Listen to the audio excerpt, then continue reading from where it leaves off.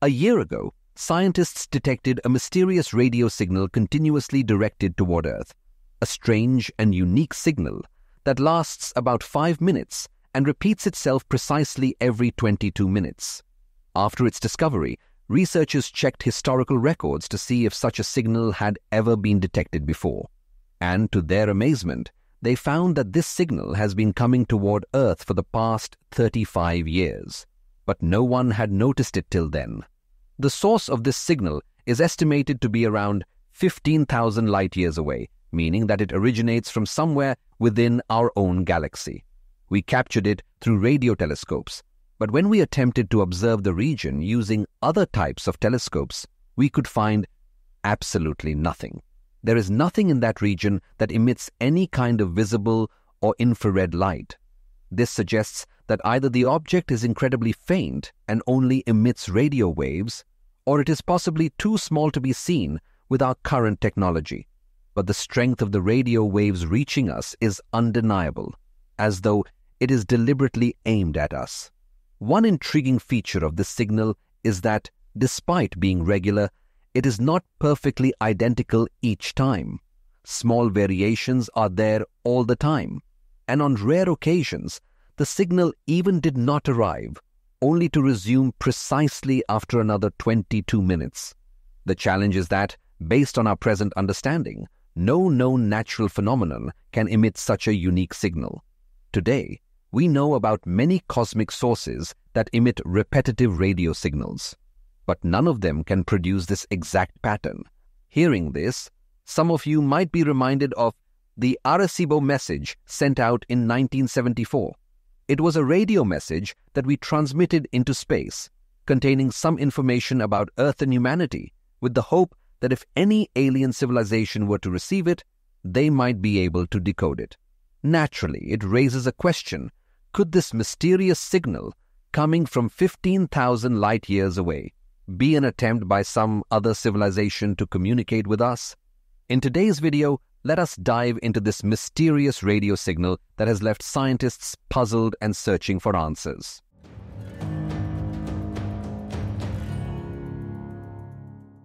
Hi friends, welcome to a new episode of Science Simplified for All. The radio source we mentioned earlier is officially named GPM J1839-10, but for simplicity, many refer to it as the 22-minute signal. Our primary method of studying distant objects in space is by analyzing the light they emit. We use a variety of telescopes that can detect light across the full spectrum, from radio waves to gamma rays. Radio telescopes, which capture radio wavelengths, differ significantly from the optical telescopes we are more familiar with. One of the largest radio telescope arrays is the Murchison Wide Field Array in Australia, consisting of unique antenna structures called tiles. Each tile is made of a 4x4 meter steel mesh with 16 dipole elements on top. The Murchison Wide Field Array includes 128 of these tiles, spread across an area roughly 3 kilometers wide, giving it extremely high sensitivity. This 22-minute signal was first detected by Natasha Walker in 2020 using this array. The signal is distinct because it repeats at an interval of exactly 22 minutes, with each occurrence lasting anywhere from half a minute to 5 minutes. This unique pattern is the hallmark of the signal. Here is a sample of the data recorded at different dates and times. As you can see, the signal varies slightly each time, yet the 22-minute interval remains almost exact. Occasionally, the signal does not appear, only to return after precisely 22 minutes. Since this signal was unlike typical radio signals from known cosmic sources, scientists began investigating whether it had ever been detected before.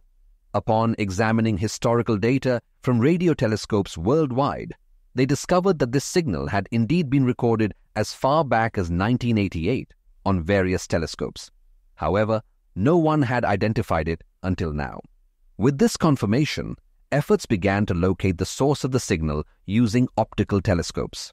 Even with the powerful Hubble Space Telescope, equipped with visible and infrared cameras, no object was found at the exact location of the radio source.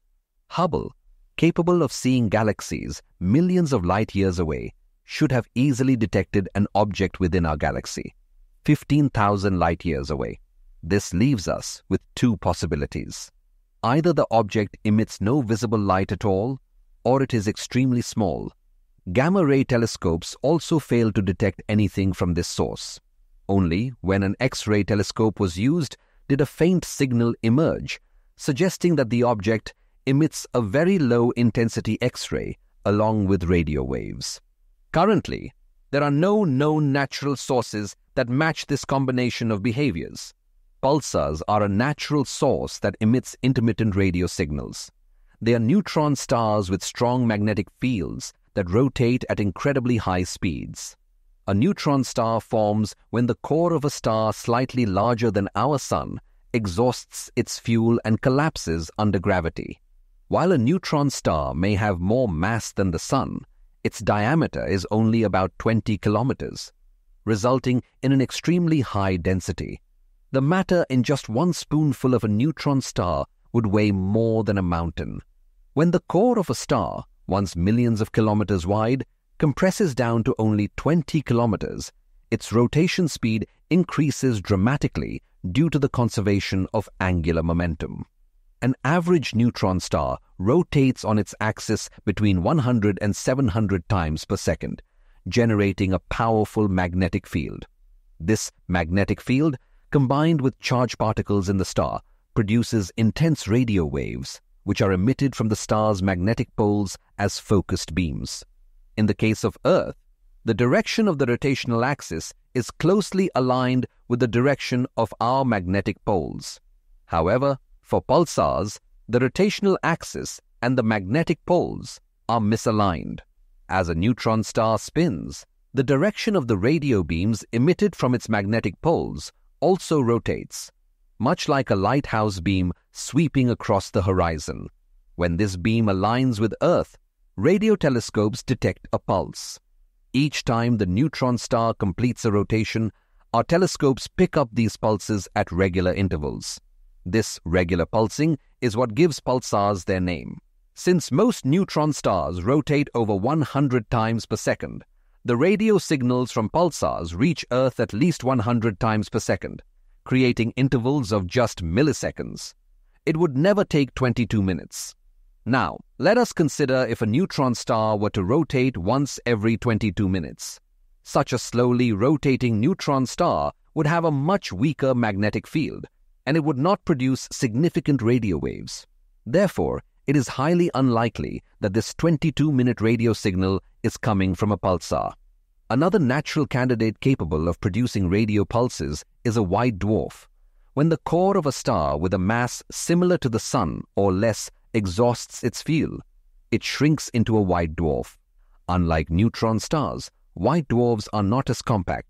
They are about the size of Earth. As a result, their rotation speed is relatively low. It is possible that a radio signal from a white dwarf could flash in intervals similar to 22 minutes.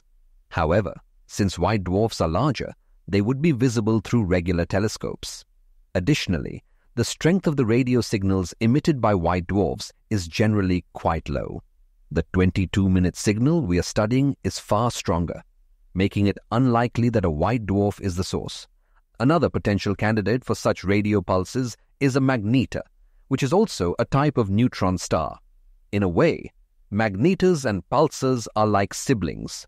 However, magnetars have magnetic fields up to 1,000 times stronger than those of pulsars. This intense magnetic field is not solely due to their rotation speed. Unique internal processes contribute to their strength. Therefore, even if a magnetar rotates relatively slowly, it can still emit powerful magnetic fields and associated radio signals. Now, if we consider the possibility that the source of this 22-minute signal is a magnetar rotating once every 22 minutes, we encounter a problem. We have never observed a magnetar with such a slow rotation. Furthermore, magnetars usually emit powerful bursts of X-ray radiation, which is not the case with this signal. Only a faint level of X-ray light has been detected from this source, making it less likely to be a typical magnetar. However, the X-ray light from this source does show some similarities to that of a magnetar. This has led the scientific community to tentatively conclude that the 22-minute signal could be coming from an unusually slow-rotating magnetar. More evidence is needed to fully support this theory.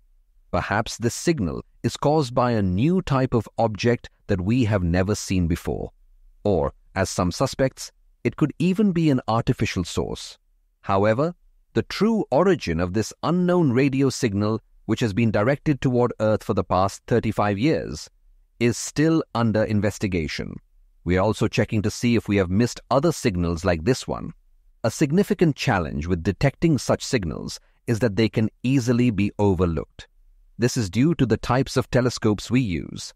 The first type are long exposure telescopes that focus on a single direction for extended periods, capturing as much light as possible.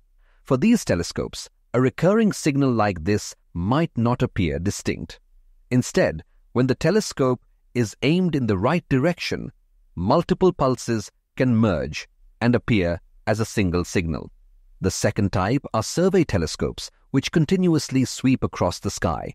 If this type of telescope happens to scan the area between signal intervals, it might miss the signal altogether.